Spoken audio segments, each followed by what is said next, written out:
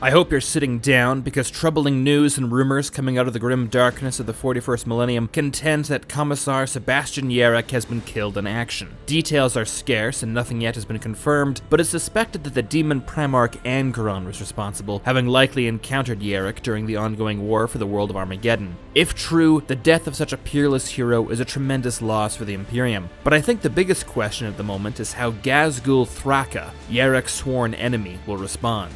In his own unique, orcish manner, Ghazghkull deeply respected Yarrick, and it's easy to imagine his rage at having his legendary rival killed in battle without his direct involvement. If all of this is true, then it's possible we might see something truly unprecedented. Ghazghkull launching a WOG against Angron to avenge Commissar Yarrick. And speaking personally, it's hard to imagine a more fitting tribute to one of the Imperium's best.